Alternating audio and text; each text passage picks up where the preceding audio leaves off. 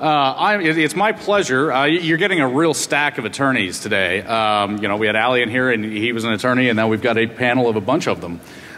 This is going to be a really interesting set about the weaponization and regulation of security research, something that's pretty important to a lot of us here. I'm not going to introduce everybody individually. I'll probably let Jim take care of that. So let's give our panel a big hand. Good job, guys. Well done. Good job. Thank you for coming to our panel. This is licensed to own the weaponization of security research. We really appreciate you taking the time to explore this important issue with us. This is a unique time for the entire information security community, and here's why. The U.S. government is implementing rules that could change the way information security is practiced in the United States. And more than that, it could even affect the way that we talk about information security, the way information is exchanged amongst us here. And if that sounds like a big deal, it is. And that's not an overstatement at all of the situation that we're currently looking at. Specifically, some new regulations are being proposed by the Bureau of Industry and Security, also known as BIS, as we'll refer to it here. That's within the U.S. Department of Commerce. The stated mission of BIS is to administer and enforce dual-use export controls on various technologies, such as body armor, bulletproof windshield glass, and encryption, most relevant to what we're doing, and that those charges are now being expanded to cover some technologies that we're seeing more often here in this room even. So this is an opportunity for us to organize and to present a coherent explanation of our concerns with respect to the regulations that are being proposed. So with that, let me introduce our fantastic panel that we have here in alphabetical order for the folks that are here at the table first. Dave Eitel is an offensive security expert whose company Immunity is hired by major companies to try to hack their computer networks, to find and fix vulnerabilities that criminal hackers, organized crime, and nation-state adversaries could use.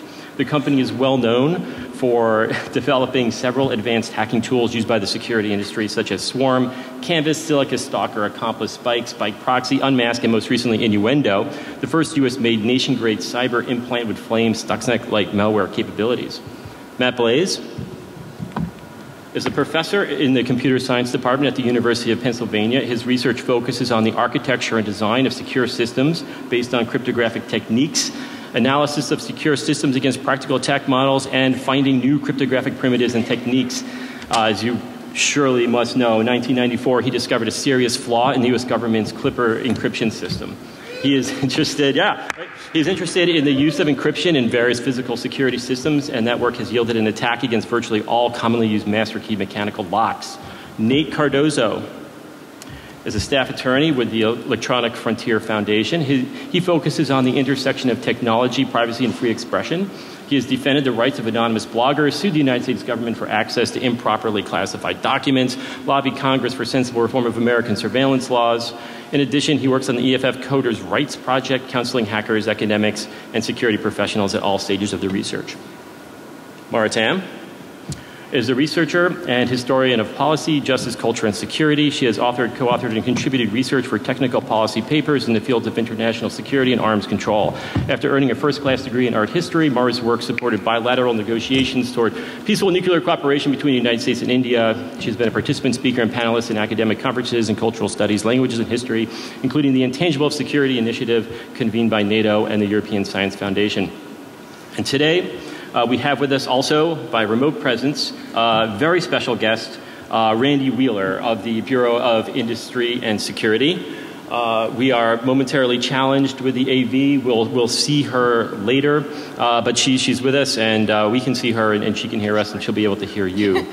I can tell you a little bit about her. She has served as the director of the Information Technology Controls Division of the Bureau of Industry and Security's Office of National Security and Technology Transfer Control since 2006.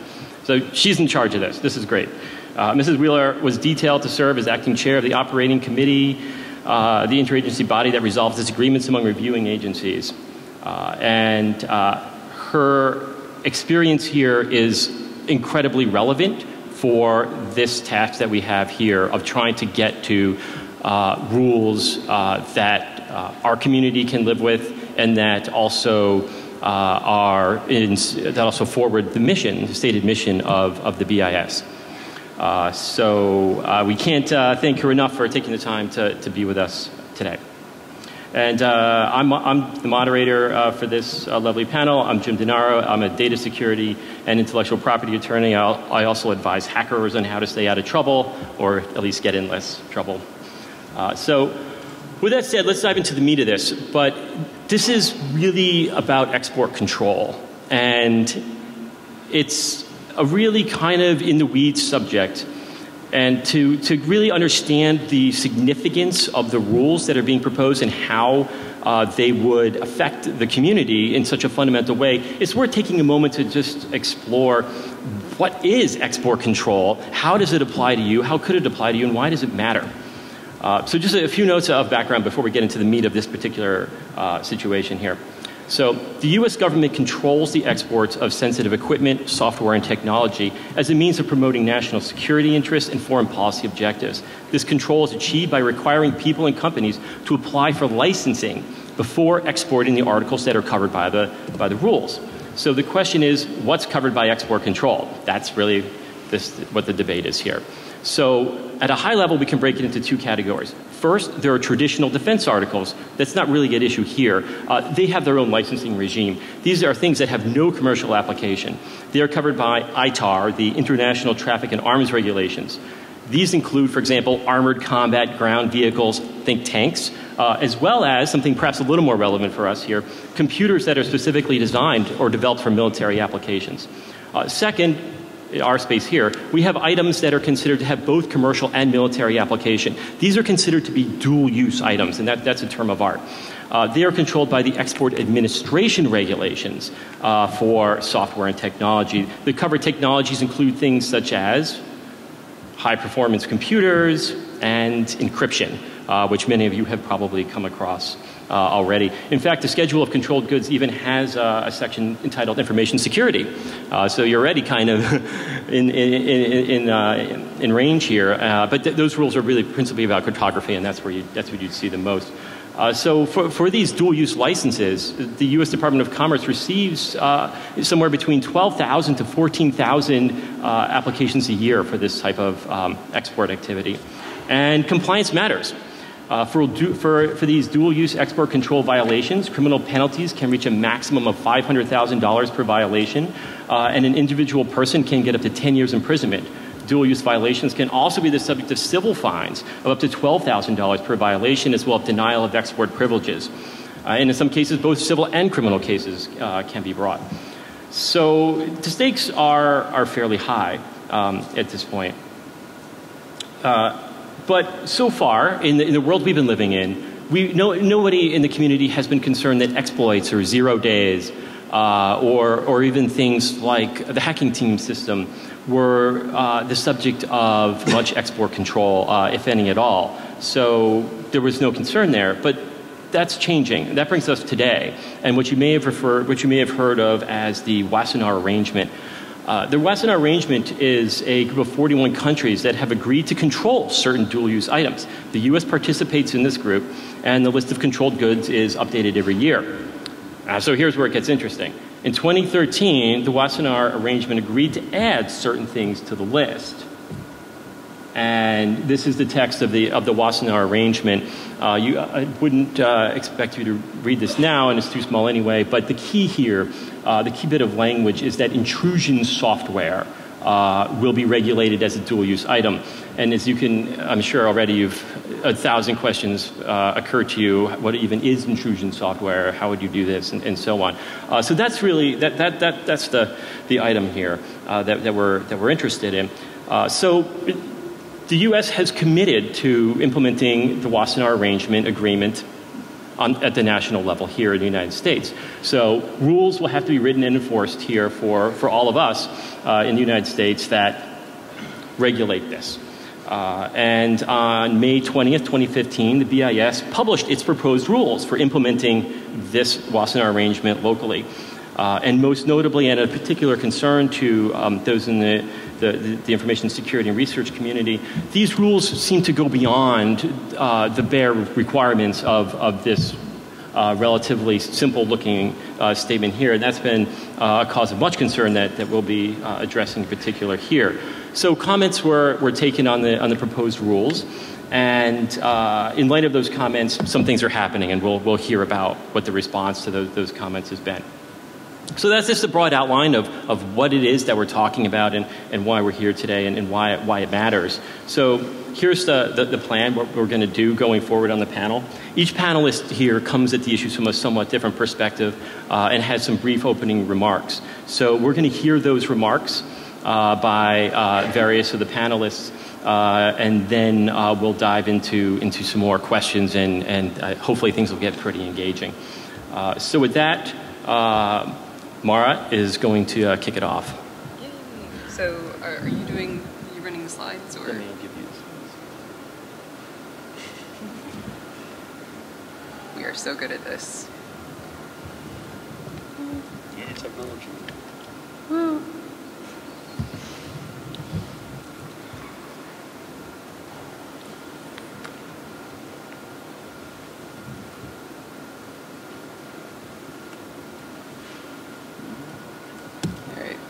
Are we?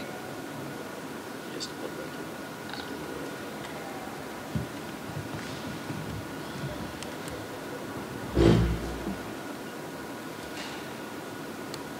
All right. Hey. Get you the clicker. Cool. Right, so this is going to be a really quick and dirty introduction to dual-use export controls. What are they for? Basically to avoid this. Dual-use export controls are controls designed to monitor and regulate the ecosystems around weapons of mass destruction, or at least that's where we get our modern export control regimes from.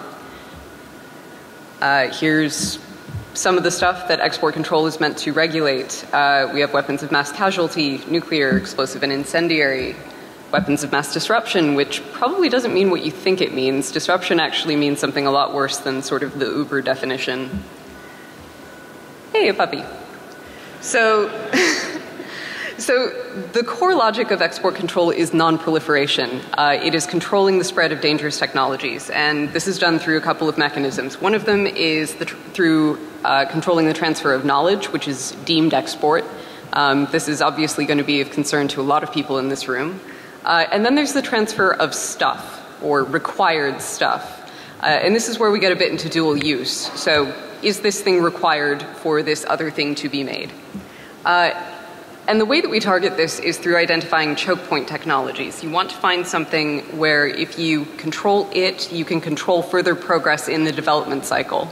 And these are really difficult to identify because they can't be ubiquitous. They have to be rare and or conspicuous because you need to be able to control every iteration of it or close to it. So you can see why for intrusion and surveillance software, that principle sort of falls apart immediately.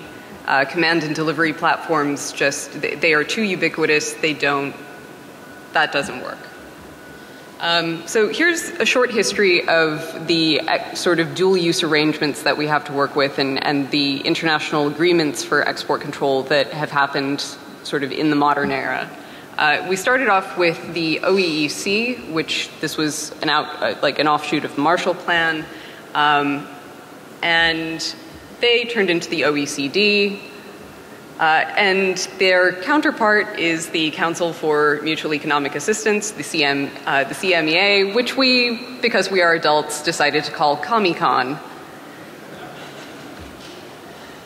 So arms exports to COMECON were controlled under COCOM, and these are the original COCOM countries. So this is what we had from about just after the Second World War until the mid-90s.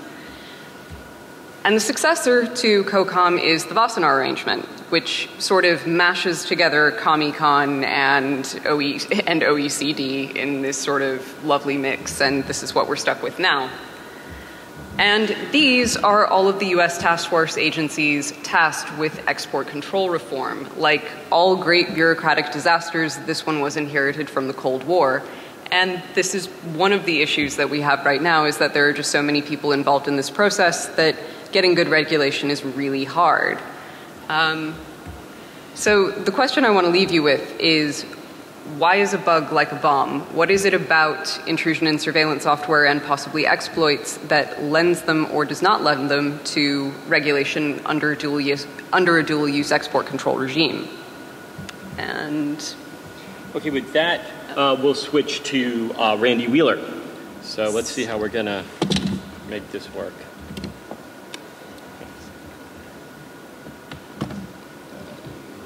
Should get the audio. yeah.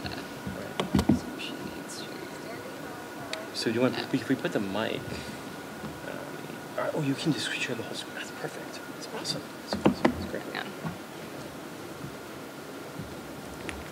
All right, can I plug this in? Yes. And you can switch back to the slide stuff.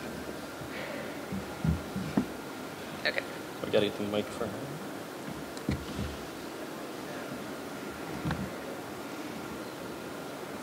Okay. Okay, An audio test for her. Okay, can you hear us?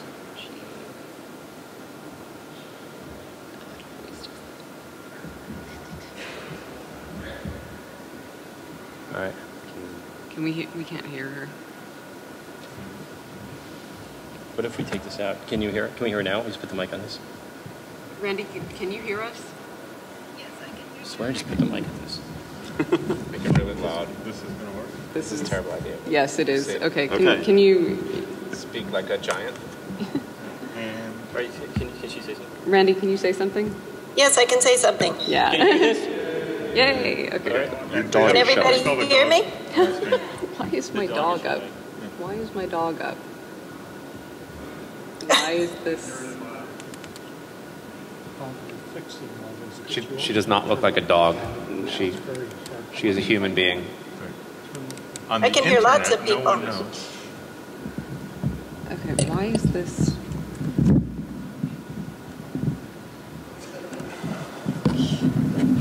Just drag it over to the next monitor. Sorry? Just drag it over. It's showing up on the Wait, what? Just drag Randy over to the Screen. There you Oh, go. hey. Look, it's Randy. Why? All right. Okay, so, So then how do we full screen it? yeah. No? Yay! Hey! Okay. What just happened? we finally got you on screen. Me personally or the slides? You personally. You yourself. Oh my goodness. Okay, I realize you can't see everybody, but wave hello to DEF CON. Hello, DEF CON 23. No, let's don't turn it around. Don't turn it around. That's a bad idea. Okay. Okay. I can't see her. Okay, yeah, we... Okay, so we're saying hi to her. So Yeah. she can, okay, so... I might say her. Oops. Okay, so due to some unexpected technical issue, we cannot see Randy and her slides at the same time. So now that we've all had a chance to, or at least, you've had a chance to say hi to her anyway, we're going to have to switch over to her slides. So you'll hear her but not see her. Do you want to hear her slides? Are you going to? Okay. No, you can. Just quicker the better. Yeah. This is a 2-hour meeting for obvious reasons. It's going to be several hours of technical fail.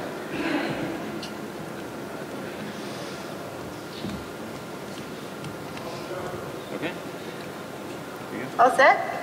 Yep, we've got your slides up. Okay. Well, thank you very much for inviting me to participate in this panel. I really appreciate the opportunity to address the folks at DEF CON. And I'm going to give a very, very brief overview of the proposed controls on intrusion software items and IP network surveillance systems in the export administration regulations that Nate mentioned earlier. Next slide. Yep. So Oops, my next slide isn't working here.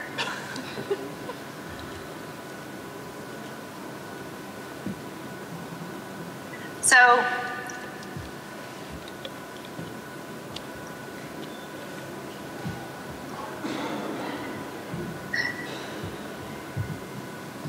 as Nate had mentioned, in the Export Administration regulations, we have controls, national security controls on computers, telecommunications, and information security.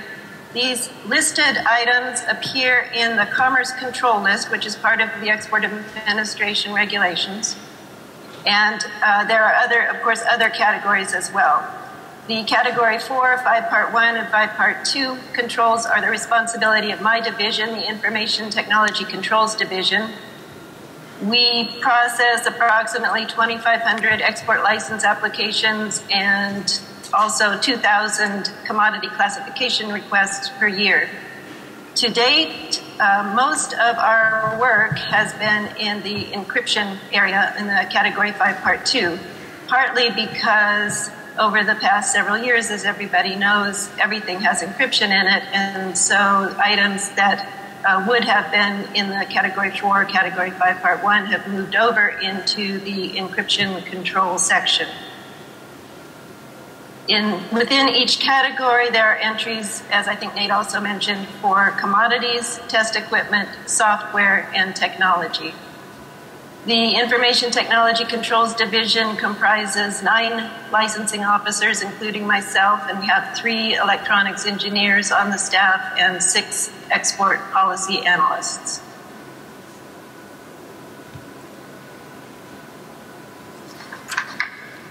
Next slide, please.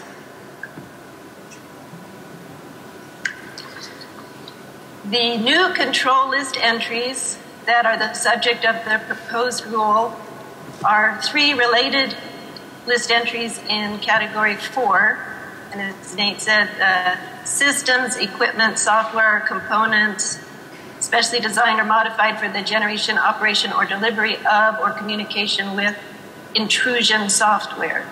We also have a separate technology control for technology required for the development of said intrusion software. And then the proposed rule also includes a definition of intrusion software. There's also a separate entry for the IP network communication surveillance systems in Category 5 Part 1, telecommunications. Next slide, please. As Nate noted, these control list entries were proposed in the Wassenaar Arrangement in 2013, and they were adopted by the plenary in December 2013. It's worth noting that the Category 4 and Category 5 proposals were submitted by 2 different countries aimed at covering 2 different types of products. And the interesting thing about them was that they both had an element of human rights in the purpose of the control. The Category 4 controls were aimed at offensive systems that were being sold not on the commercial market, but directly to governments of potentially repressive regimes to be used against their citizens. And the same element was present in the proposal for the Category 5 Part 1 monitoring surveillance systems. Once the Wassenaar Arrangement agrees to a new control list entry, it is added to the multilateral Wassenaar control list.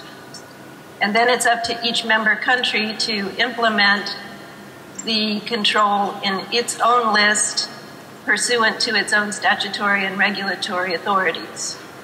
In the United States, the dual-use list for national security products is implemented in the Commerce Control List. So the process is to draft a rule and to issue the rule, usually as a final rule, usually in the May or June timeframe in the year following the adoption on the Wassenaar list.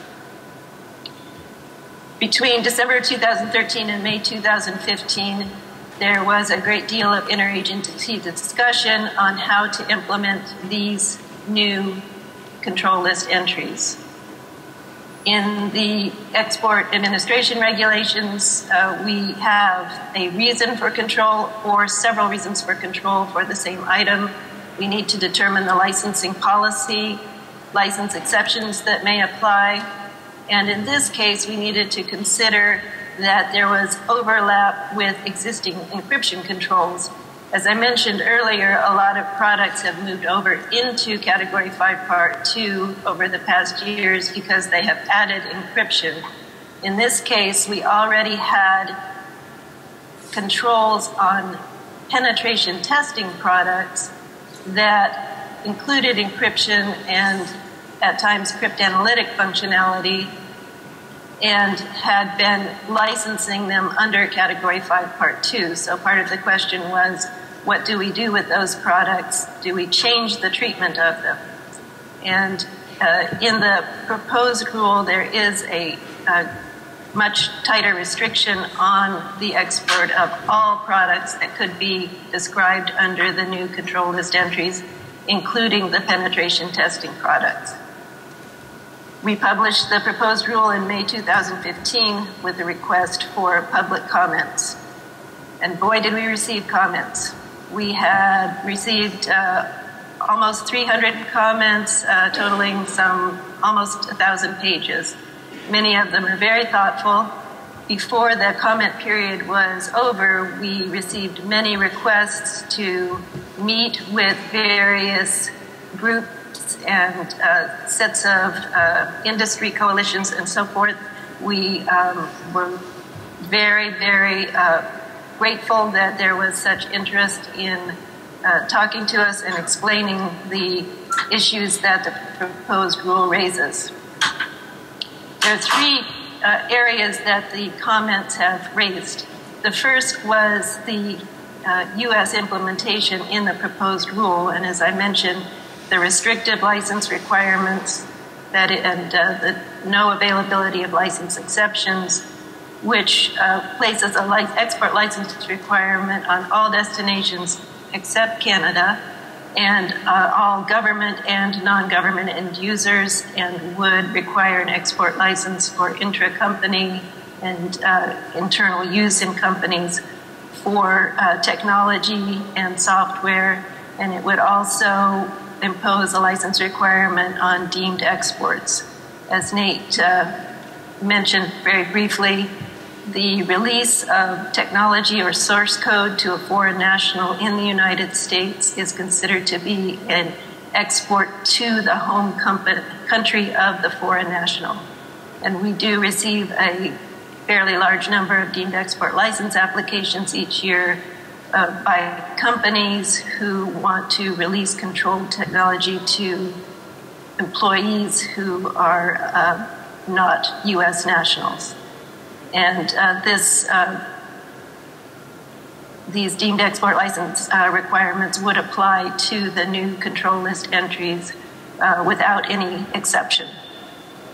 The proposed rule also set forth a very restrictive licensing policy with approval only to 4 countries and case by case to all other destinations.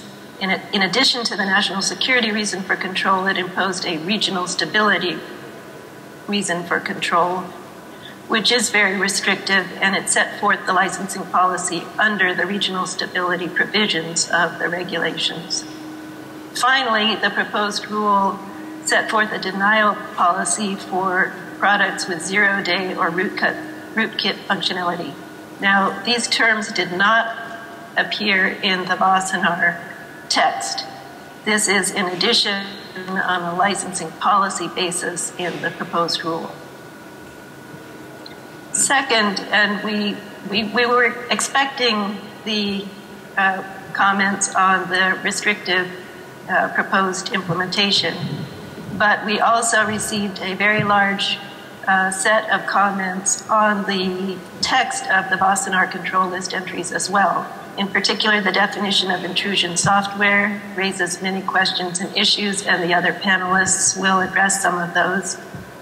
And there are many concerns about the scope of the control on technology for development of the intrusion software as defined. Finally, there were other issues raised even beyond the Wassenaar text that are very important to consider. The likelihood that the imposition of these controls would achieve the purpose of addressing human rights, and the likelihood that they would even cause more harm to security research generally. In addition, there are a number of comments that noted that the restriction on sharing of technology on cybersecurity research appears to be at cross purposes with other government initiatives, including pending legislation to encourage the sharing of such information. I forgot to tell you to change the slide, I'm sorry. So we're now at the very last slide that says next steps. The next steps in the regulatory process, we're in the process of reviewing the comments.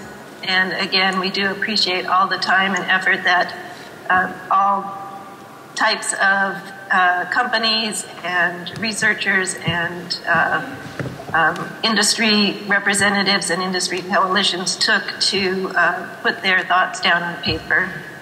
We are planning to discuss the comments, the issues raised in the comments in a series of technical advisory committee meetings in the rest of the calendar year. And although Mara mentioned that there are so many government agencies involved in export control, we found that in this process there were a number of government agencies who are with expertise in the cybersecurity area who were not involved in the development of the rule, and we hope to have them participate with us in the open discussions with the constituencies who are interested in the issue in the open meetings in the technical advisory committees for the rest of the calendar year. Also, given the issues raised, we will consult with our Wassenaar partners. A number of the other member countries have already implemented these control list entries in their national control lists, and apparently without some of the reaction that we've received when we published the proposed rule. So we would like to talk to them about the entries and find out how the implementation is affecting their industries and research community as well. Following these three steps, we intend to draft a revised proposed rule, and again, we would have an opportunity for public comments before we would publish a final rule that would go into effect. And with that, again, thank you for inviting me to participate, and I look forward to hearing the other panel members' presentations.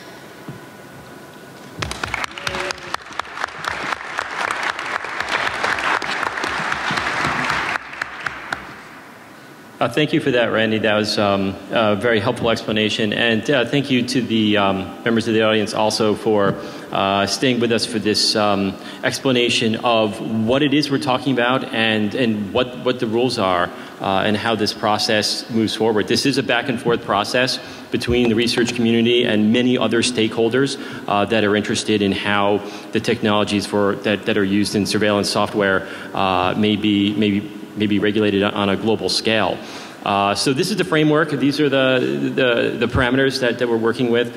And with that, we can take a deeper dive into how the proposed rules are going to potentially have some very significant impacts on the various interests.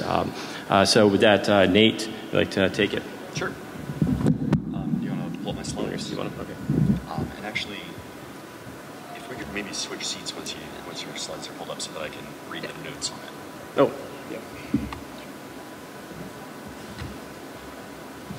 You're after who? I think you were after.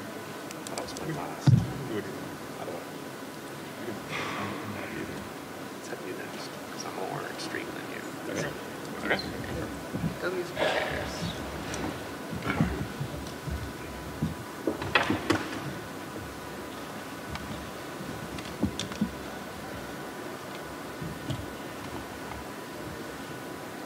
Is there a presentation there?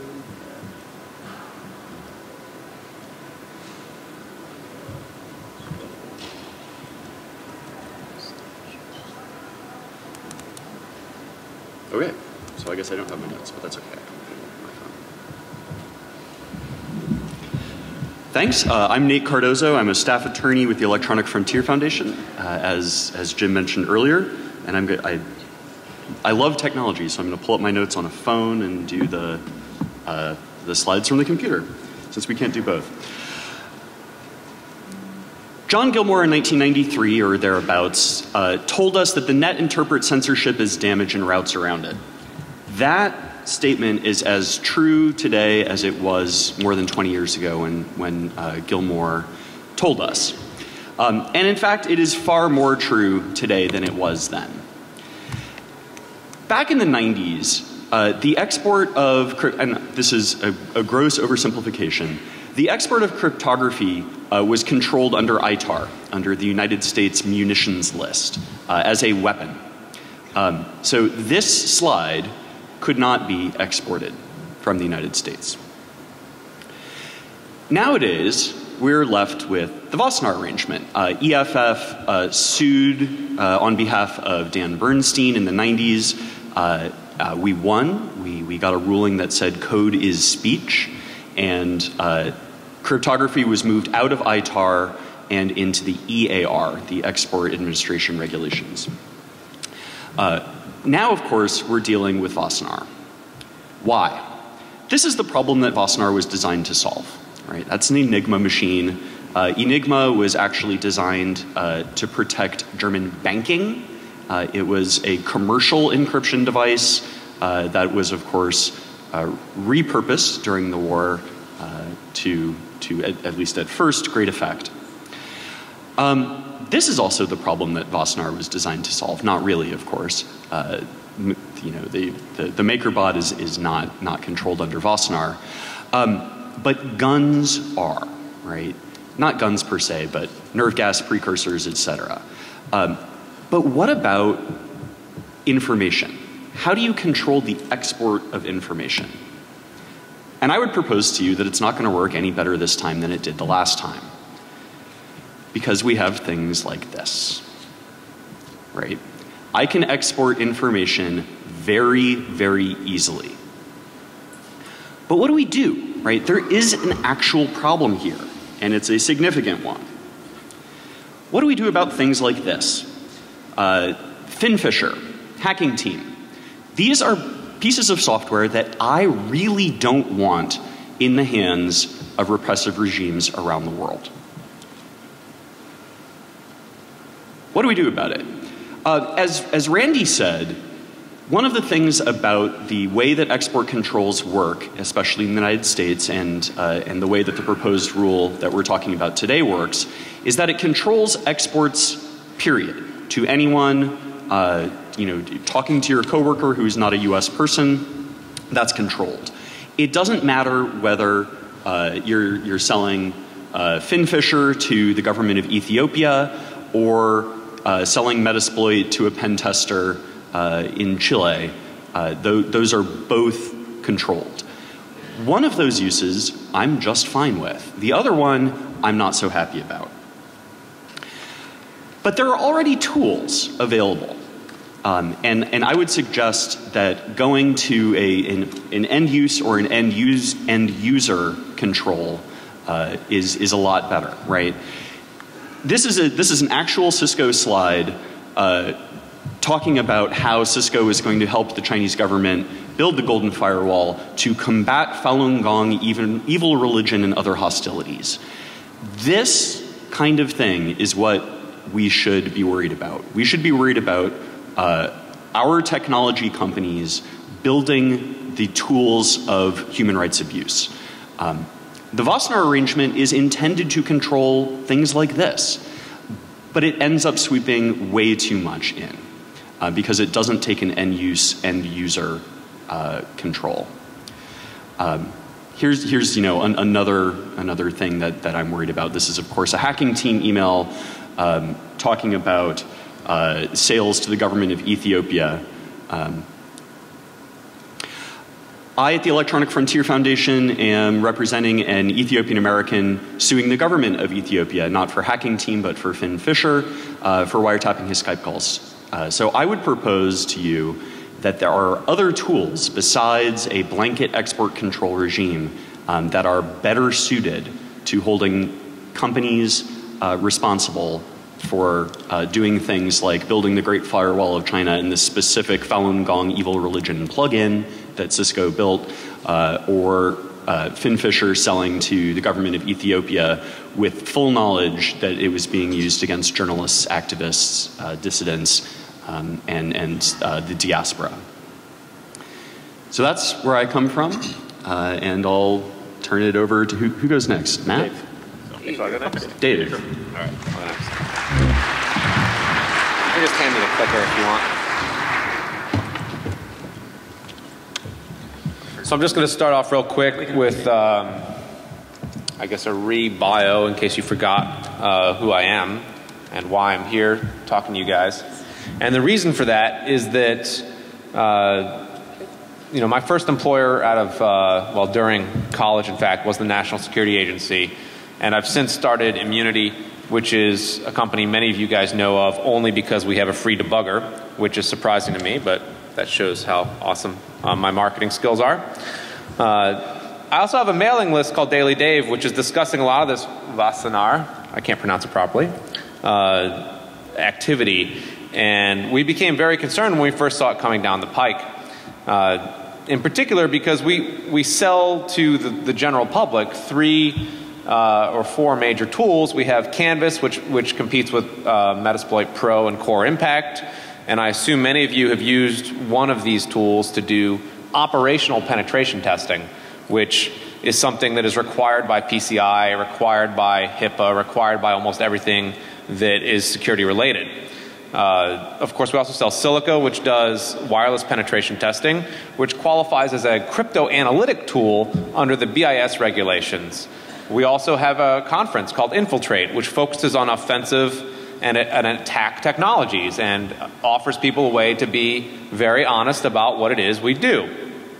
And so, you know, my whole life has been spent building command and delivery platforms, essentially, and that's the exact sort of behavior that some people find uncomfortable, but which is in fact a necessary part of our existence in order to understand and secure ourselves. And it's been said that Prezi won't come up on his laptop, but it's also been said that defense is the child of offense. And so for those of us in this room who work on offensive things, I think we can all spend 1 hour of our time to reply to the simple to use website, and it surprised me more than anybody that BIS has an amazingly easy to use website for submitting your comments.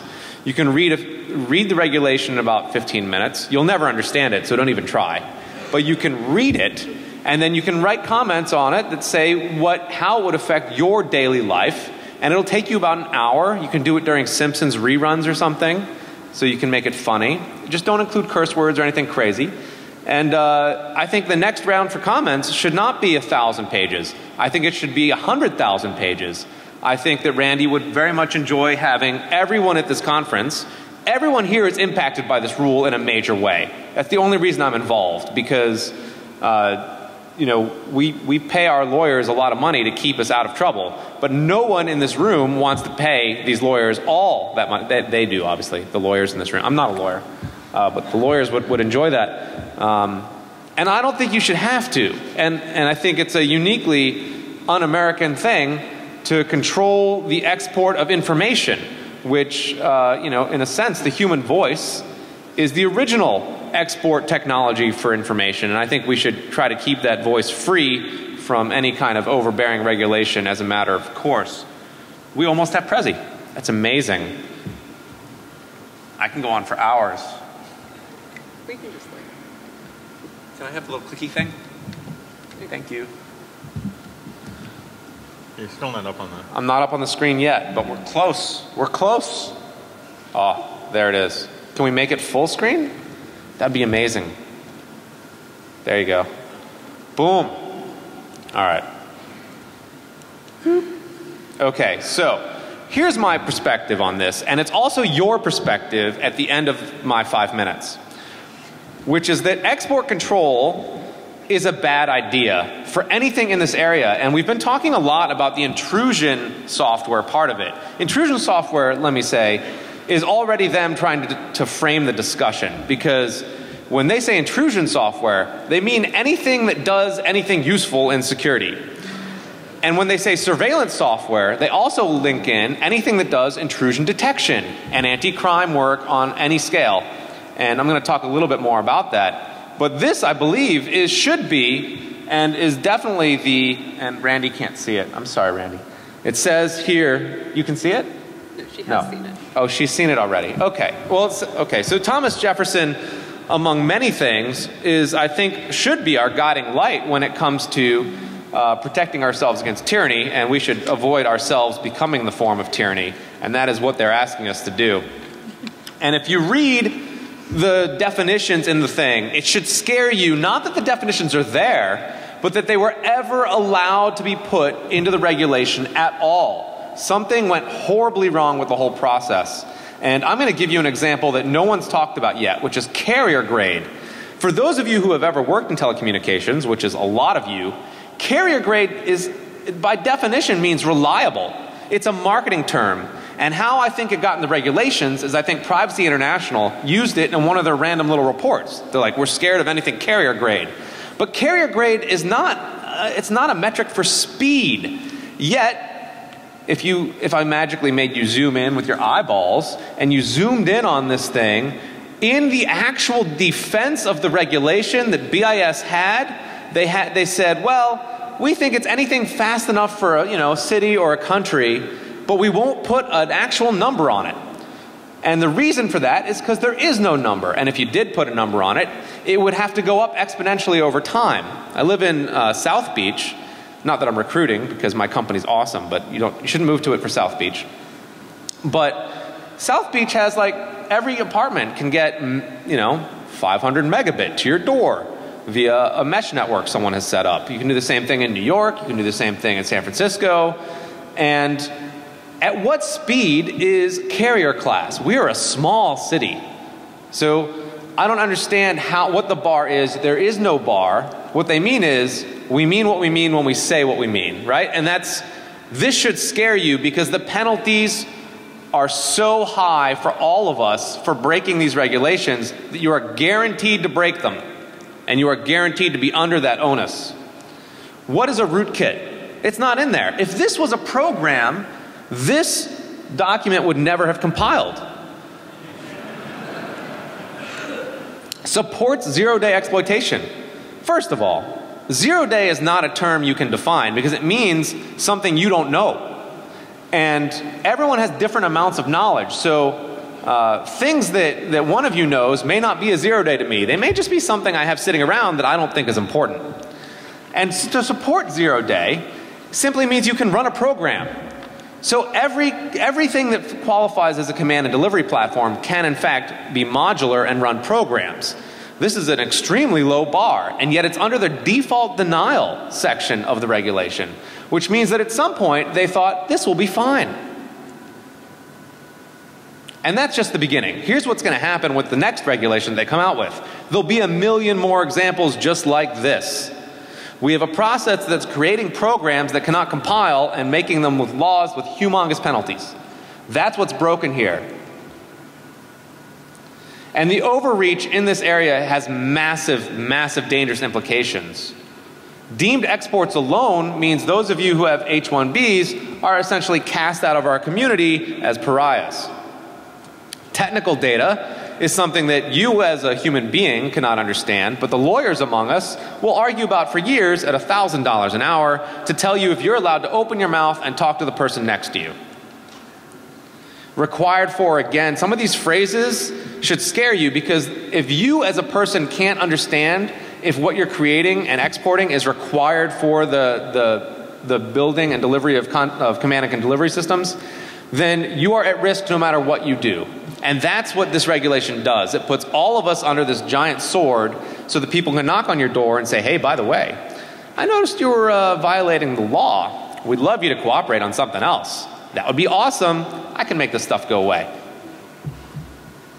And there was a very bizarre section in the regulation when they went to defend it on their phone calls as they started getting some heat, which said that, well, if you release it to the public or the vendor, you're okay. But if you release it to, you know, just private industry, you're not okay. And we're talking about some value decisions in the disclosure arguments that don't reflect this community at all and don't reflect the industry at all. And again, just to nail this point down, penetration testing software, which is at this current regulation would have been restricted as much as a nuclear bomb, is a required operational practice for every company in America. And I think, you know, we talked briefly, especially Mara did, that the, you know, export control, if you're going to apply it, should at least have some hope of accomplishing the desired goals. I don't believe the desired goals are worth accomplishing, but I want to run this down here. Here's how you protect those poor journalists and activists against Finn Fisher and Gamma. And it is this. You give them an iPad. Because neither Finn Fisher or Gamma can attack unpatched iPads. So that's cheap. I'm willing to donate iPads to these people to avoid regulation because I think it's a cheap way to do it. Here's what you don't do is ban all software that makes you uncomfortable at great cost to the rest of the world. And I think we should talk a little bit about licensing because even permissive licensing kills sales and retards innovation.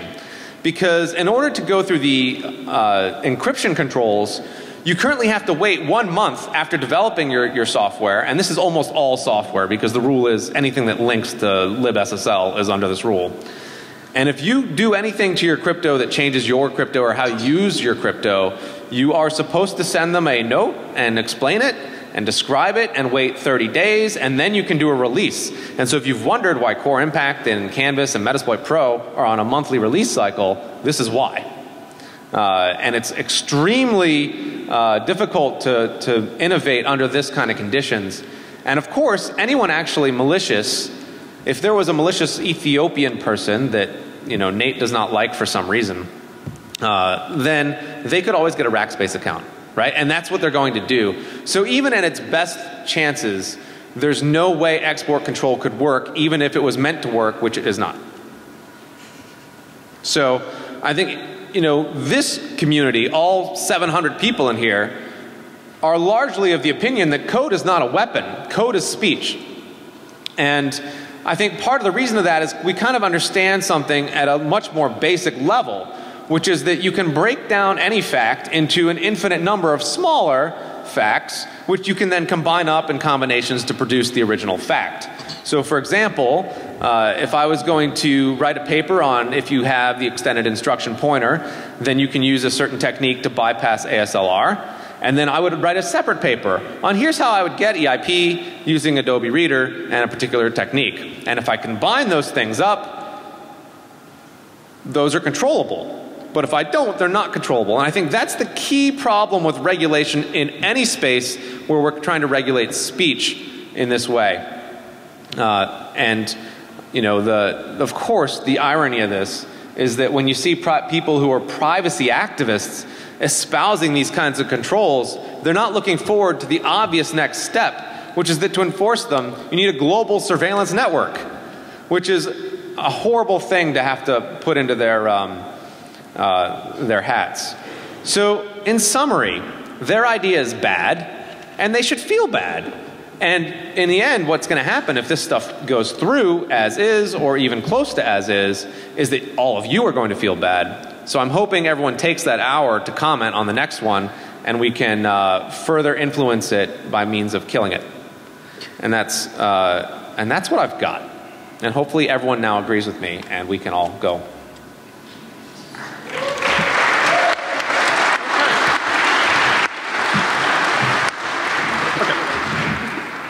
Okay, so I'm Matt, and I should say, in spite of the introduction, I'm not a lawyer, though I do occasionally impersonate one.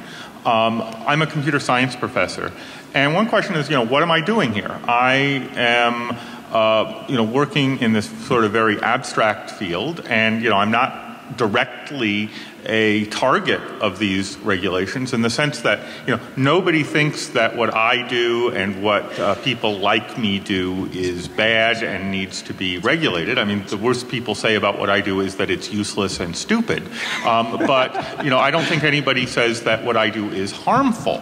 And I don't think even the Wassenaar advocates think that academic published research in this area is something that is supposed to be regulated, or at least that's not a particularly common feeling. So, it would be very easy for me as an academic to say this is something that I should just kind of sit out and watch and let people with a vested interest like Dave fight this out for their interests. And in particular, the work that I do, when you look a little closer at how it actually gets done and how these regulations are likely to be implemented, particularly over time, I start to become a lot more worried. And one reason that I start to be worried is that, well, okay, my job is to think of things and publish papers for the greater good, right? And I publish things, and fundamentally that's sort of a defensive activity. The more we learn about what to do, the more robust systems we can build. But at the level of work that we're doing, the distinction between offense and defense is meaningless, right? And we can't study defense without studying offense. And in fact, if you look at the papers that we publish, we can tend to kind of flip around between defense work and overtly defense, overtly offense, back and forth, back and forth. Somebody publishes attack, somebody publishes defense, somebody publishes attack. And at the end of that arms race, we end up with something a little bit stronger. So fundamentally, I'm in the offense business as much as I'm in the defense business. Now, another thing that should reassure me is that I don't produce products, and I don't export things, and I don't sell things. But it's true that fundamentally what we're doing is not producing in the academic and research world. We're not producing code that we're selling to people, or code that we're incorporating into attack products. But when you look at the process, there's quite a bit of code exchanged, and there's quite a bit of exporting going on. About half, and that number, depending on your institution, will go up or down, but it's certainly in the ballpark. About half of our graduate students are foreign nationals, and that's generally true at any research-oriented university. People come to the United States to study this stuff.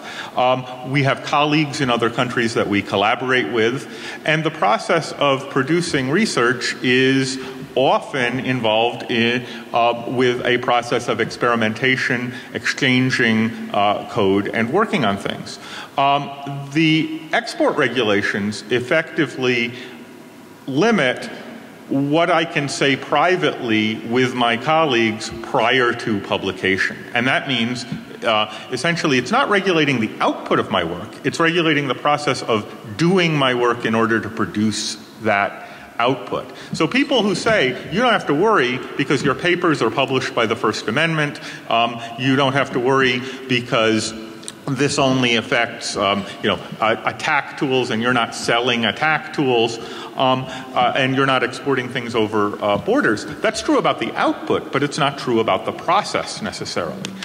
So even though there are many reassuring reasons to think that this is work that shouldn't, that I and people like me shouldn't worry about, when we drill down to the actual process, this is something that me and all of my colleagues have to be worried about every day.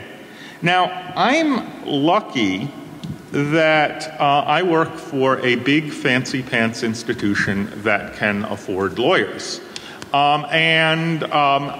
Fortunately, at my institution, the lawyers that we employ generally see as their job finding ways for me to do my work instead of finding ways to stop me from doing work. And as soon as I talk to them about export rules, that flips. The answer tends to be, oh, you're taking some risk here. Oh, you need to worry about that. Oh, we better go and get a license to do this before you do that. And fortunately, I have the support where they'll help me with this. But these are extremely difficult rules to comply with, even in the easy case where you know that you don't have to make an argument, where you just have to go through the motion. Many people who are doing, research of the, at the same caliber or higher than people like me at universities aren't affiliated with universities and don't have that kind of institutional support. So for me, with institutional support, it's hard. For somebody without institutional support, it becomes kind of a death knell. Now, the last thing that I worry about is, as a veteran of Crypto War I in the 1990s, that was before we knew to number the crypto wars, the primary thing we were talking about was export law. Cryptography was covered under ITAR, and the lever that the government had to regulate cryptography was not that there were rules about using cryptography domestically, but that there were rules about using cryptography internationally. And that was what we were talking about in the first crypto wars. So now we won that, and now they've largely deregulated most consumer grade and research grade crypto. But what that illustrates to me is the way that regulations that are intended to accomplish one set of policy goals here when they're implemented, in the future can be used to accomplish other policy goals that weren't even on the table or being considered by the people proposing them. And I worry here that, today we look at this and we say, well, nobody's meaning to regulate academic inquiry into computer security. That may not be true, 10 years from now under the, Trump administration, or what have you. And, these rules may change in the regulatory tone may change later. So, this is something that I find worth engaging in, and I think, you need to consider whether it's something that you need to engage in as well. So, thanks.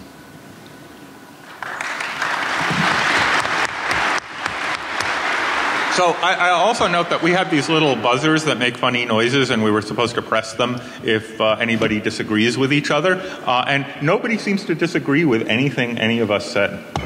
So. Well, I disagree that we won the crypto war. I think we actually lost. And so two of you have said we won, but when you sell software anywhere in the country out externally, because every piece of software uses crypto in some way, you are under some very strict regulatory frameworks. And as much as you're going to get a license, the fact is your sales process is going to be pretty messed up. You are sending away to the government a list of all of your customers, which some of you may feel uncomfortable with. And there's many other regulatory issues with even understanding. These are not simple. These are some of the most complex, convoluted laws on the planet that you as a simple researcher are now being required to understand, or else be under severe penalty. The same thing's true with crypto. I think we actually lost. So that's my personal opinion. So let me jump in on something Dave just said. The rules are very difficult to understand, and I'm a lawyer, so I'm going to look at this through a U.S. constitutional law perspective. And this is, again, going to be a gross oversimplification. In constitutional law here in the U.S., we have a doctrine called void for vagueness. If a criminal law is vague enough that an average person of ordinary intelligence can't tell whether their conduct would be criminalized or not, that law fails constitutional scrutiny. We've seen that it's most common in hate speech or incitement contexts. But it works here too, right? If an ordinary person of average intelligence reads the Wassenaar control lists and can't understand them, then the implementation of those control lists would be a denial of due process and unconstitutional. Yeah, and that actually gets to one of the sort of core issues about export control, which is, like I said earlier, you can't control something if it is, you can't choose a choke point technology if it is ubiquitous. So when something is omnipresent, like encryption, like these command and delivery platforms, you run into the same problem. You don't know, and therefore the control fails.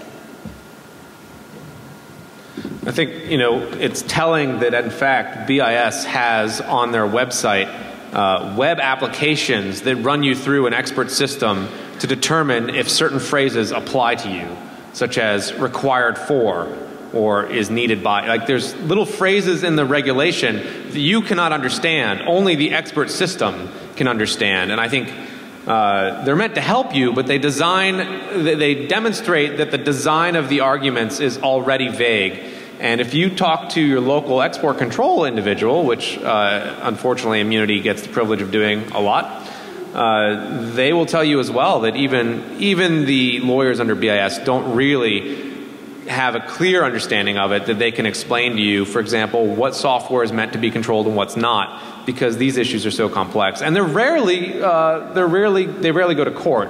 It's been really rare to see the crypto stuff result in a penalty against a company.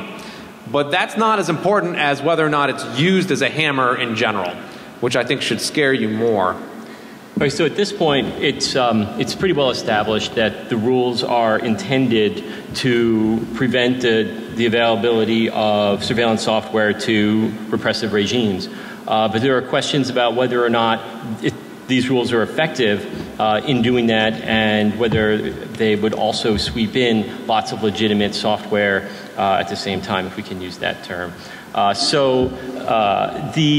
like to give Randy an opportunity to respond to that and sort of give some more context into how the rules are being tailored to cover just what the original intent was.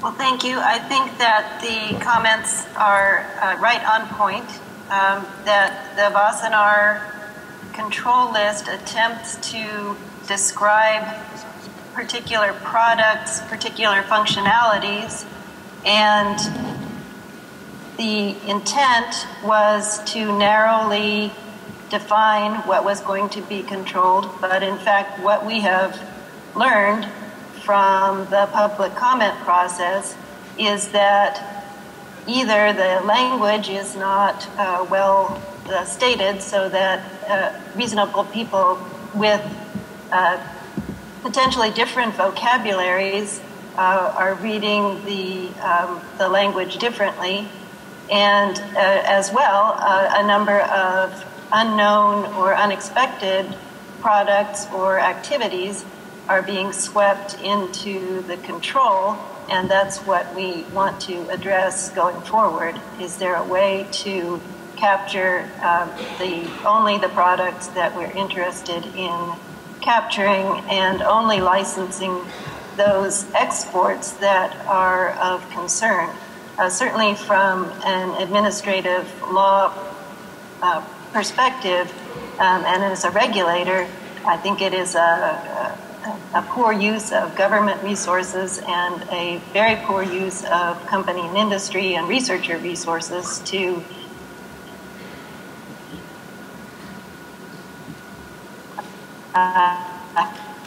we're losing her. Oops. We lost her. She's gone. No. Network resources, too. Mm-hmm.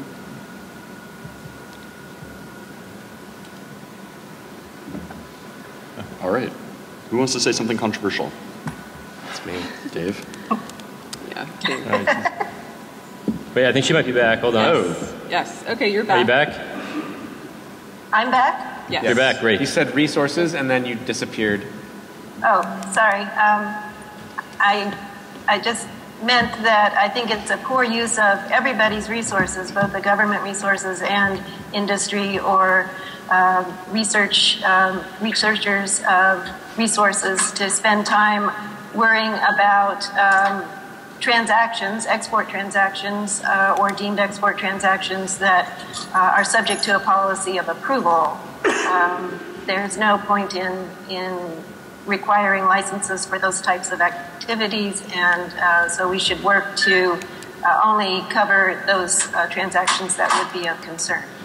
So in order to cover just those certain transactions, it seems like it's a project of definitions, and a lot of what a lot of the concern is how intrusion software is being defined, and I think there's an even bigger question as to whether or not intrusion software is even capable of any kind of meaningful definition. So I'd like to open that up to you, Randy, first, and also I'd like to hear from the rest of the panel about if there's anything to be had there. Well, I would just quickly agree with you from the comments that we've received. It is a problematic definition. Again, the people who are in, we had government regulators trying to define products, and then when people who actually deal in the products, in the technology, have looked at the definition, it either doesn't they don't understand it, what it was intended to do, or they use the vocabulary differently, and that is a poor regulation then if there is a lack of understanding of what it covers. And particularly if it is understood to be broader than it is supposed to be, then it needs to be revised. The frequently asked questions were an attempt to address that, but we got to the point where even in the answers to the questions that we posted on our website, we were referring back to the regulatory language, and we just kind of got stuck because we didn't have the correct vocabulary to address the issues that were being raised. So that's what we hope to look into in the next step of the discussions. Thank you. So as EFF, one of the things that we asked in our comments to BIS, which was also echoed by Google among others, is that Commerce Department and I guess more saliently State Department go back to the Wassenaar Arrangement itself. The next meeting is at the end of this year, and work on not just clarifying the American implementation through BIS, but working with the 41 member states of the Wassenaar Arrangement to add some clarity to the control lists there. Right? Software that modifies the standard execution path of a program. What does that mean? Like, why are we focusing on that? And that is not something that BIS can do alone. That's something that needs to go back to the Wassenaar Arrangement itself. So that's that would be our best case scenario, is if BIS didn't just do a revised proposed rule and open it back up for comments, but that BIS and State Department go to Wassenaar, change the control lists there to make them better, and then do a revised proposed rule and additional comments. And by make them better, he means let's just remove this. Because there's no good way to do this. And what you hear from people, he doesn't agree, but he's wrong. I mean, if I agreed with him, we'd both be wrong, and that would be terrible. And here's the thing. They will say that regulation in this space is inevitable. So you might as well, as an industry, feel free to come up with some language that you're willing to be bound by. And I will tell you this, that is a fool's errand, and is a trap that you should not fall into. And I think even if you could describe all of today's software that you found abhorrent, the reality is you're also describing software that in the next generation is going to be required for normal operational business. Because this is a community that moves far faster than regulation, and always will and always should if we're going to survive. And I think that when they say, please describe us some language that works for us today, you should say, I need language that works for us forever. And it's not possible, and therefore we should not do it. Also worth noting that the confusion arising from the Wassenaar language is due in large part to the fact that Wassenaar was never designed for human rights purposes. I mean, this was the export control regime that Wassenaar inherited was all about controlling arms. And several advocacy groups, namely Privacy International and Cause, petitioned to get these Category 4 and 5 entries added, and they were successful. And one of the really irritating things about that is that they knew that Wassenaar was not fit for purpose. They knew that export control would not work for these items, but they persisted. And unfortunately, we're dealing with that right now. And, you know, good intentions and all of that, but this really was not the right way to go about it. From my perspective, it's not the software that's really a problem, right? What hacking team does, what Finfisher do, that's just, you know, it's a standard remote administration tool, right? That's, you can use, you know, any of the remote administration tools would have worked just as well to spy on my client in the Ethiopia lawsuit. What we care about, what matters, isn't the tool itself. It's the service, support, and most importantly, training that comes along with it, right? Finfisher doesn't cost very much, but getting your intelligence agency all trained up to use it and then the ongoing support contract is what Gamma makes its money on. That's the problem, right? These tools are, it's not the tool. It's what goes, it's the infrastructure surrounding it. And the Wassenaar Arrangement was sort of designed to take that into account, right? Intrusion software is not controlled under the Wassenaar Arrangement. It's the infrastructure around intrusion software that's controlled, technology required for, et cetera, but without tailoring it specifically to state uses. And it's those state uses that we see causing significant harm out there in the real world. Keep in mind, under U.S. law, if I'm correct, and we have lawyers on here, anything that's designed specifically for U.S. government or military use would be controlled under ITAR. And the same, you know, this is something that no one mentioned, which is that actually Hacker Team was perfectly well regulated under Wassenaar, and they went to their local government and they said, can we have a license? And the government said, yes, you can, for anyone you want.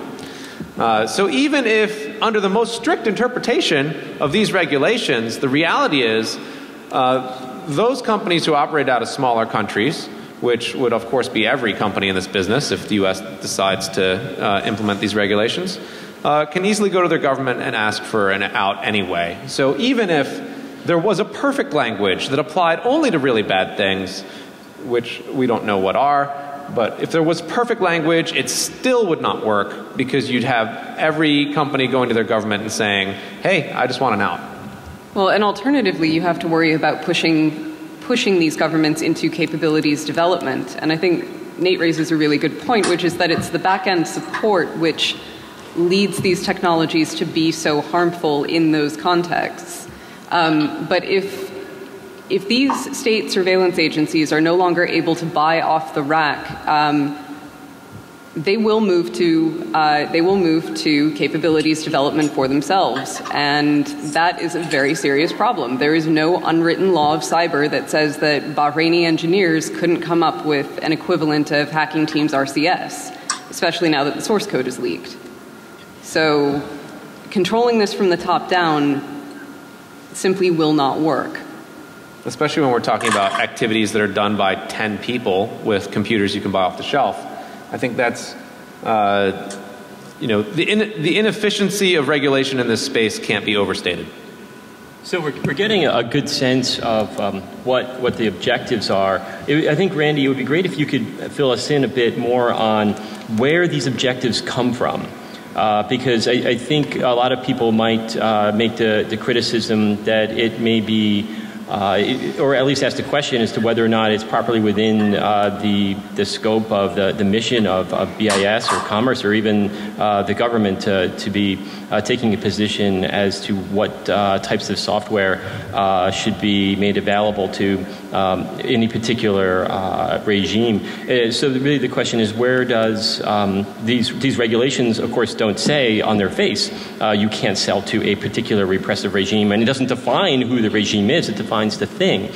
So I don't know if you can give us any insight into where the input on these particular sets of regulations are coming from within the U.S.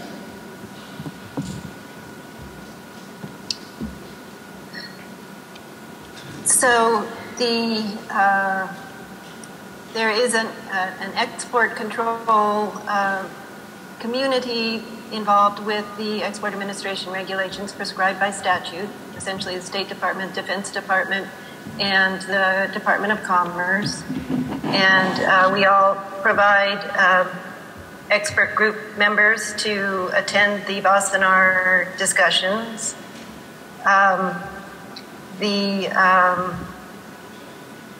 The consensus was in 2013 that there was a set of products that was of concern within the scope of the Wassenaar mandate that addresses dual-use products that can be used by the military or by civilian agencies for civilian uses.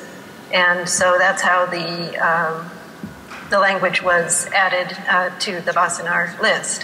Then I think that it's fair to say that immediately, even though we had the understanding at the time what the products were that were supposedly described in the language, that was not perhaps a good understanding, and the public comments have certainly borne that out, that there are many products in this space that could be considered to be described in the control list language that were not intended to be controlled under the control list entries. So we don't have a disagreement here. There was an intent to control certain products, but a good number of other products have been swept in the technical description, and that's what we're dealing with now. And all of the comments so far have echoed comments that we received in the public process, and will be certainly taken seriously under consideration going forward.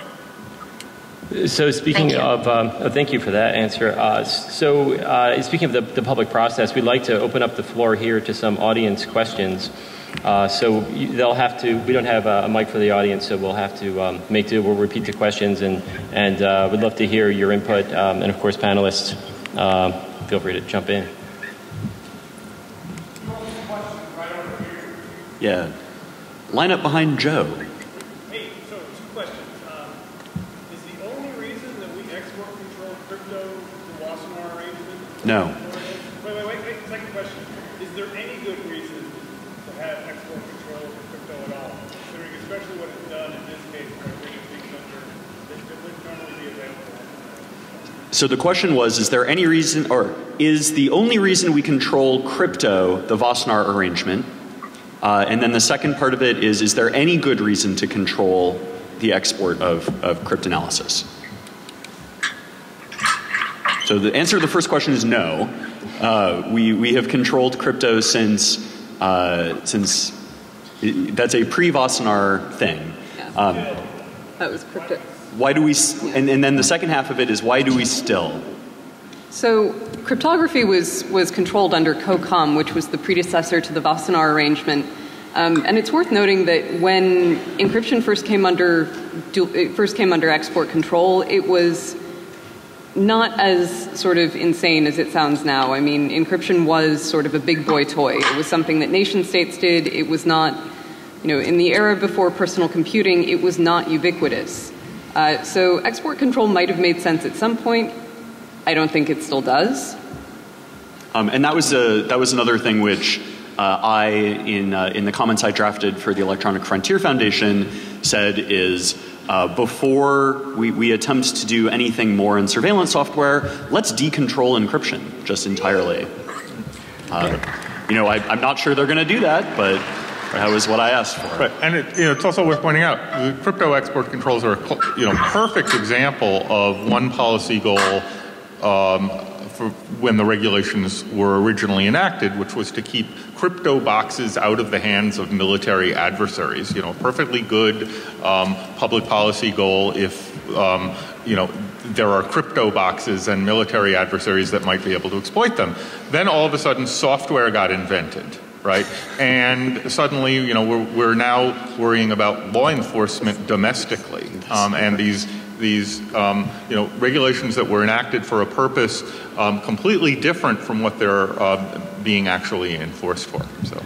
So Randy, just quickly on the crypto subject, well, that's obviously not part of Wassenaar.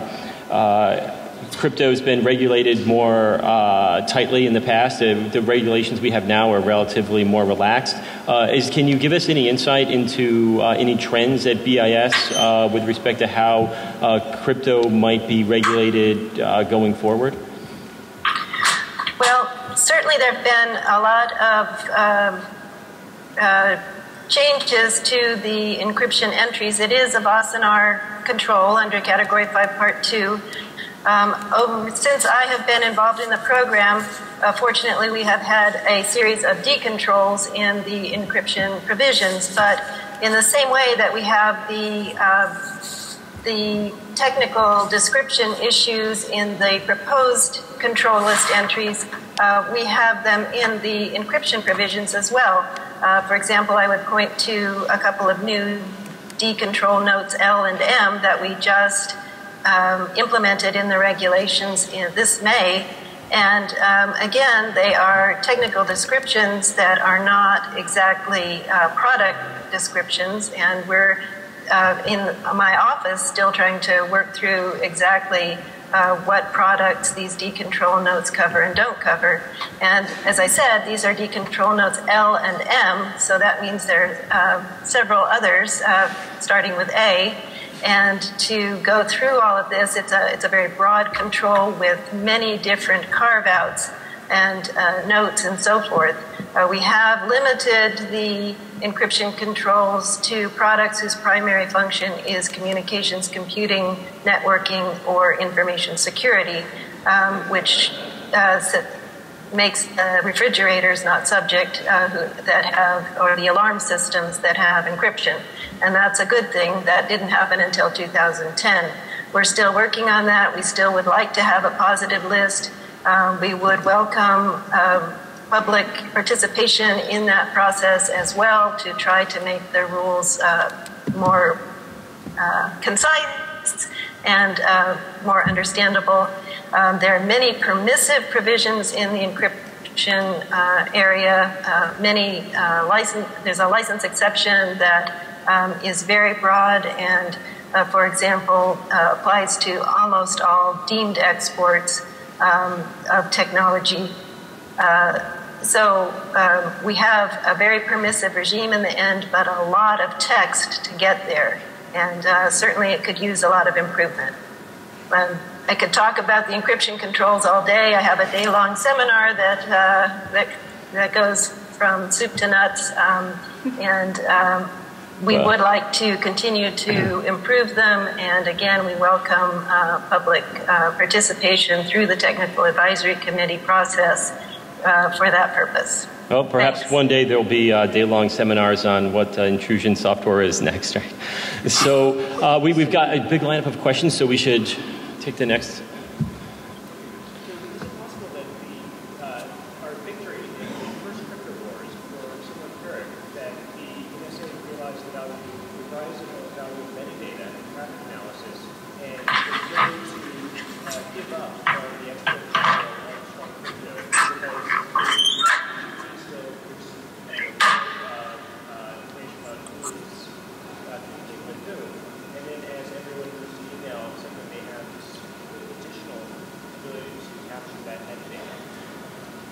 Repeat the question.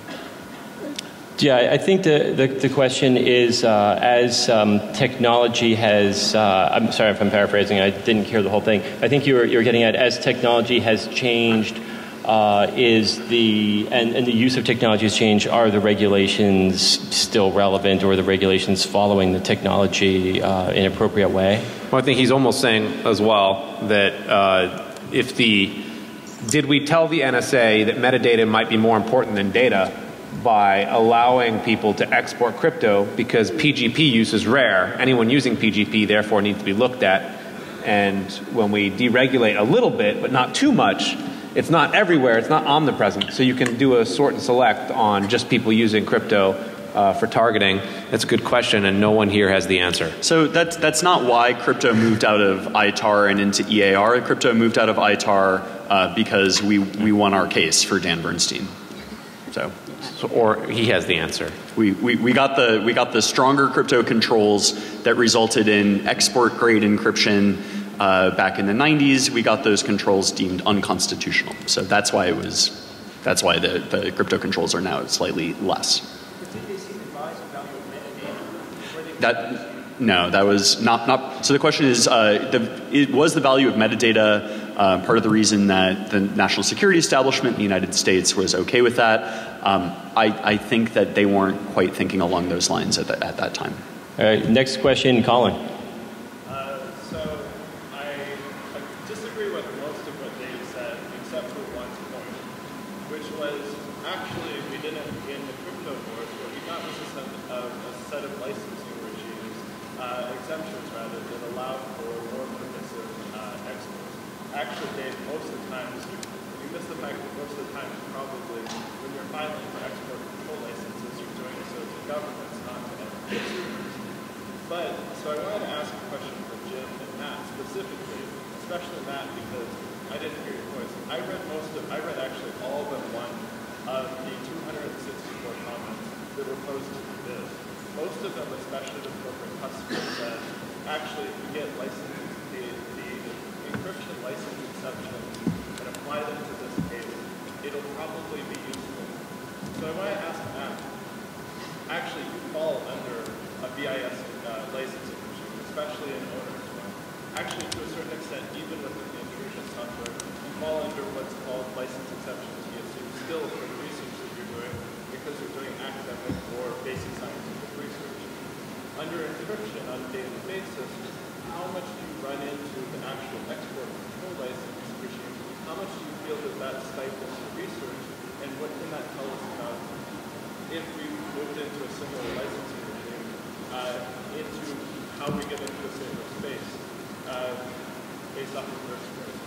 And same applies for Jim as well, although Jim's going to have a lot more nightmare stories than he did right now. Right. Someone has to repeat that question. So the basic question, let me just paraphrase into a couple words. How do the crypto regulations affect me, in my daily work? And the short answer is the crypto regulations probably don't hurt my daily work that much, because I've already spent enormous investment in figuring out where those boundaries are, and I'm really and I'm comfortable with knowing at least where some of the bright lines are, and how I can do my work without crossing them. When it comes to intrusion software, all of those lines are inherently a lot more blurry, and I think what it will mean is I spend a lot more time talking to our lawyers at my very generous university, and less time actually, doing my day job, which is filing grant applications. So for Randy, I think the question, I don't know if you heard all of that, but I think there's sort of a lingering question as to what kind of exceptions would there be for research use, perhaps, on intrusion software and those technologies required to build intrusion software? Well, we're starting at the point with everything being controlled under the proposed rule. The possibilities going forward are from my point of view, endless. They could be certainly a broad license exception. There could be changes to the control list language. So it really depends on how the discussion proceeds over the next few months. Thank you. So I'll just add a quick coda to that, which is that, you know, even academics occasionally end up finding themselves on the wrong end of export control investigations. And, you know, it doesn't happen that often, but it does happen, and it often happens in very significant ways. Right, in physics and in bio and to a lesser extent in information systems. No, well, I don't think you can paint it with that specific a brush. No. Colin's the one person on Earth who likes this thing. So if you want to know more about that position, I recommend you listen to his Twitter. Wait. I think we have time for about one more question. There's two. Two more? Two more questions. 10 minutes. Okay. Fantastic. Okay. All right. Make it quick. I'd like to ask the panelists if any of you are in favor of any type of export control for software, and why didn't you invite Colin to the panel? Colin is speaking on a different Wassenaar panel tomorrow, I think. Is it tomorrow? Yeah, it's tomorrow. Tomorrow morning. You might want to ask why they didn't invite any of you guys to comment before they put this regulation down your throats. Okay. But why have you not balanced your panel with somebody who's a proponent of Wassenaar? I don't know if you noticed the presence of Randy Wheeler on the panel. So the question was, are any of us in favor of regulation at all?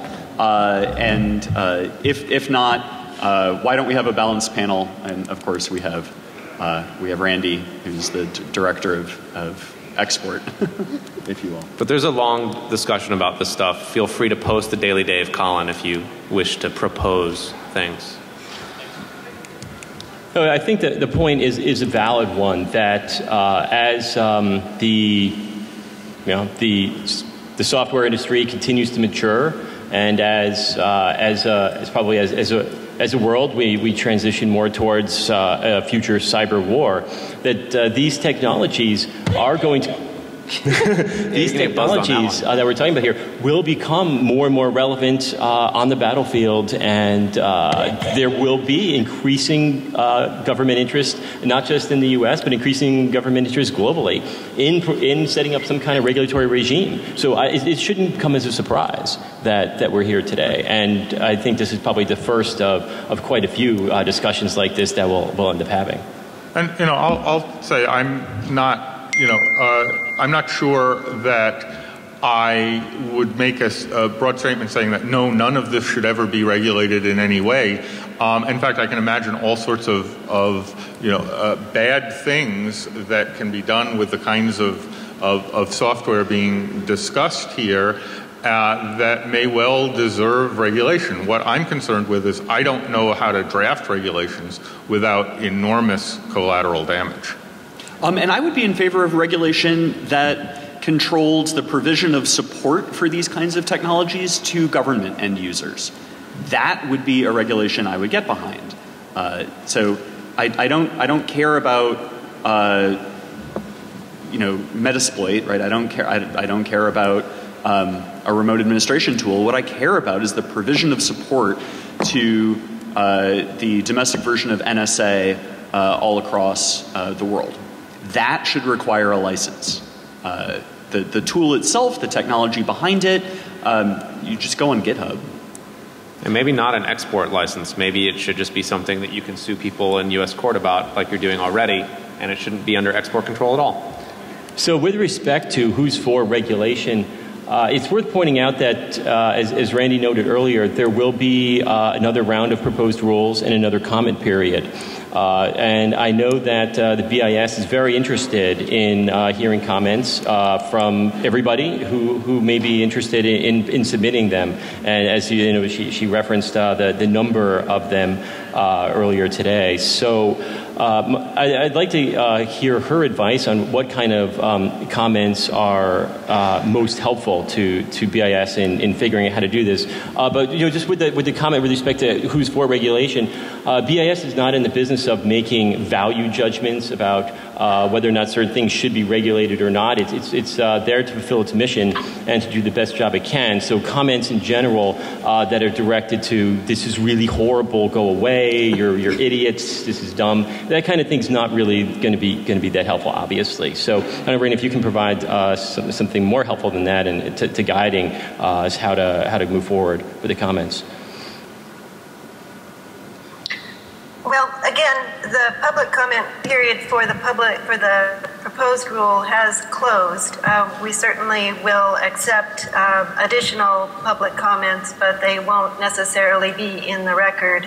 But what we do want to do is, again, identify specific issues from the comments that we've received, the most important ones, and to try to flesh those out and have all interested parties, the ecosystem, the constituencies, including government agencies that are involved in cybersecurity, to weigh in and help us, the interagency, go forward as appropriate. Beyond that, I'm not sure. There will be another proposed rule. It will not be a final rule based on this proposed rule, so there will be opportunity for more public comments. We do have the Technical Advisory Committee meetings, which we will advertise. They're published in the Federal Register, and we can have open sessions where interested parties can discuss the issues that have been identified. And we do hope to have broad participation in that process during the rest of the calendar year.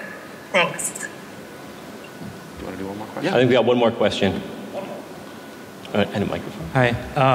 There seemed to be pretty good consensus, at least among the panelists, on the definitions being not the best, and the ubiquity of some of the tools and so forth. But I wanted to follow up on the issue of service, being a service provider, support, and the sort of customer that you're selling these tools to, or people are selling the tools to. Nate's, one of his first slides said, is it a government end user, is it somebody else's end user? Is there some sort of scheme, a different regulatory approach that would conceivably work, that would sort of focus on who are the buyers and what are they doing with it? Or do you sort of lose it because if you sell to like an Ethiopian small businessman, that eventually winds up in the hands of the Ethiopian government, for example? That's a good point. So basically KYC. So I think this is probably a good question for Randy. If I understand the question correctly, it's under a licensing regime, how do you discern who the end customer is as part of the licensing process? So if someone is selling to a repressive regime, or they're just selling to random interested, perhaps researcher in that same country, is there any way to distinguish that as part of this process? So the answer is yes, and we have a white paper on how to do it. Companies should institute a know your customer policy, right? We saw this illustrated very nicely in the Hacking Team document dump. Mr. Desatels from NetraGuard sold a 0-day to Hacking Team, and we saw an email from him to Hacking Team saying, I know who your customers are and I'm okay with it. That's the sort of thing which I would love to bring a lawsuit about. But yeah, a robust know your customer scheme, I think, is the best way of determining that. Flowcharts are magic and have magic powers. Randy, do you have any further comment on know your customer? Applicability of that here? Well, that's just right. That's certainly a provision already in the Export Administration regulations, the know your customer in a licensing process. The end user, at times an end use statement are required. And certainly in a license exception situation or no license required situation, the know your customer requirement still applies to ensure that a license is not required. Thanks. Just one more thing there. I think, honestly, the EFF's going down the wrong path here. I'm going to get them drunk. We're going to correct it. And I'll tell you why. And it's pretty simple, which is that the Huang Technology Corporation calls you up and says they want a copy of some random thing, some gadget or widget. Now, under the current rule set, you're theoretically supposed to try to find out if they are owned or mostly owned or controlled by the Chinese government. But in reality, no U.S. company can ever really know. There's no way to know. So even if you have perfect, and I think Immunity has perfect know your customer abilities, and you have a flowchart on your wall which explains it to your admin, because keep in mind, it's not a lawyer figuring this out. It's your admin, right? The same person who answers the phone. And they go through the flowchart and they kind of, oh, you have a web page, your web page looks good, it's all in Chinese, but I don't know, whatever. So I would say that dividing a regulatory framework against this when anyone in China is very difficult to determine if they're a government-owned, government-controlled corporation or not is probably not the right direction to go. Well, but the tools we're concerned about are tools that are sold only to governments, right? Hacking Team and Gamma only sell to governments. So they certainly know who their customers are. Okay, and with that, unfortunately, we are out of time. The next panel is dying to get in and play with the AV equipment. I really can't wait for this. So I'd just like to extend some recognition here to Mara Tam, who did some amazing things behind the scenes to make this panel happen. And also thank you certainly to Randy Wheeler for really this completely unique opportunity to discuss these proposals with you. And thank you to all of you for coming and listening to this talk today.